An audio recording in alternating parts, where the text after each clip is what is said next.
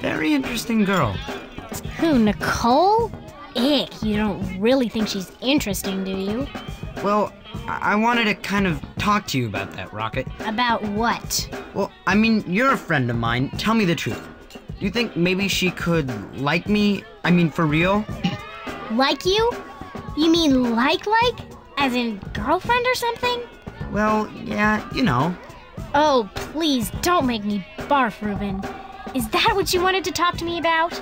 Well, you know, it seems like she's kind of been paying pretty much attention to me lately. I just thought you... How should I know what's in the little mind of Nicole Whitaker? And believe me, I'm not the one who's going to go find out. Oh, sorry. So you don't think she likes me, huh? Ruben, if that's what you want, I'm sure you can make it happen. But right now, I've got to go. I've kind of had enough of this stupid party. Aw, really, Rockett? How come? Aren't you gonna be around after our next set? I doubt it, I really do. Anyway, I'm sure Nicole will be there to keep you company. Hey, yeah, that's a thought. Thanks, Rockett. If you're really leaving, then I'll see you, okay? Maybe, maybe not. Well, this could be the end of my life as a cool person.